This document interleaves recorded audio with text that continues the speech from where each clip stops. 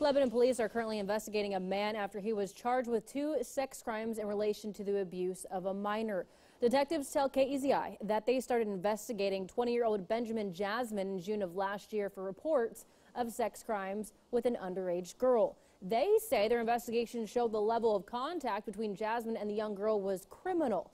He was arrested Thursday and charged with third-degree rape and third-degree sex abuse for crimes police say he committed between June and September of 2019.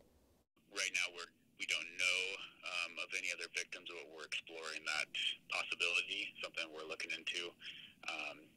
These cases can be very lengthy and time-consuming, so it's still an active investigation that we're working on.